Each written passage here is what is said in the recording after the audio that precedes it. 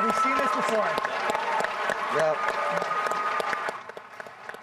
This was the scene inside NASA's Mission Control about 10 hours later, when scientists finally received the confirmation the flyby was a success. New Horizons came within 3,500 kilometers of Ultima Thule, a tiny, icy object about 6.5 billion kilometers away.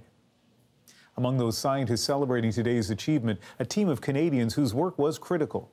Chris O'Neill Yates has more on the mission and its impact here on Earth. Blink and you'd have missed it. The first flyby lasted about 2 seconds at 14 kilometres a second. Among those at Johns Hopkins Laboratory when it happened was Canadian scientist J.J. Kevlars.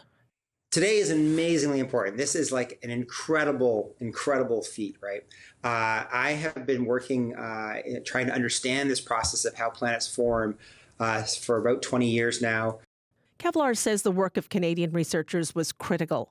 They built a model of the outer solar system that was used to plot New Horizons' path. Now that it's there, it will take about 2 years for all the images to be beamed back to Earth. And it just goes, it's like, you know, you maybe see people at sporting events where they take their camera and they just press the shutter and they swing it past, hoping they catch something. And basically that's what we're doing. We will have insight, first-hand insight into the material from which we formed. Astronomy professor Paul Delaney has been monitoring New Horizons' every move. This is a big day. It's a piece of the past that will allow us to not only understand our present, but project forward into the future with a little bit of luck. Today's excitement wasn't lost on visitors to Vancouver's H.R. MacMillan Space Centre.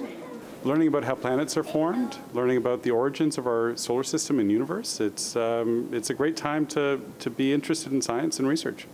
I really want to know if there's more life out there. For every young scientist out there, just think this could be them for the next great discovery 10, 20, 30 years from now. So to me, this is not just science and technology, this is humanity's future. Brett Gladman published a paper this month on the craters on Ultima Thule. This timing could not be better. I'm totally fascinated to see what's going to be happening over the coming weeks as the spacecraft imagery dribbles in.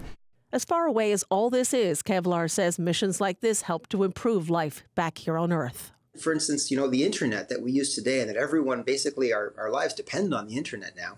New Horizons will continue its work until 2030 when it runs out of fuel, giving scientists a full decade of discovery to look forward to. Chris O'Neill Yates, CBC News, Vancouver.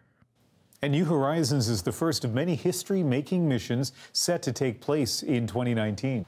This month, China's new lander rover could become the first ever to touch down on the far side of the moon. We're also expecting SpaceX and Boeing to ferry American astronauts to the International Space Station. The U.S. has relied on Russia to do this since 2011.